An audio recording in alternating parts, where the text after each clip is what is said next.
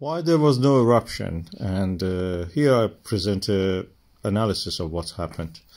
The seismogram showed that there was a small peak. It didn't reach the level that we actually see more lava in the surface or anything at the surface. The reason is that this is a thermodynamic system, what we are looking at. This shows tremors caused by the explosions of the bubbles inside the magma. These bubbles form when the magma is heated. So, as I mentioned, there is collapses of rocks inside the magma.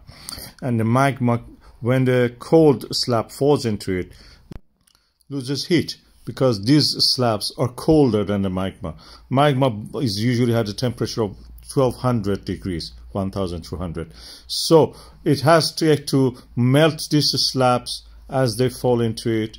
It reduces the amount of the heat available to actually create the bubbles, burst them, and causes the tremors that we see.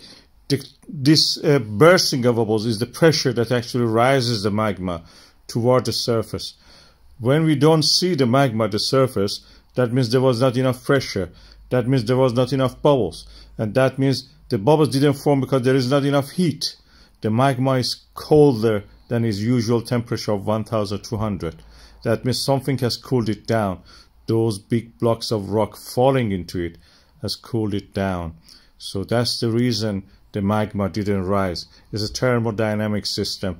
You provide the heat, the volume increases, the pressure increases, and you will have eruption. When the volume is not increased, there is no heat, it will stay where it is, it will not rise much. That's simple as that. Thermodynamics at its best. This is a plumbing system.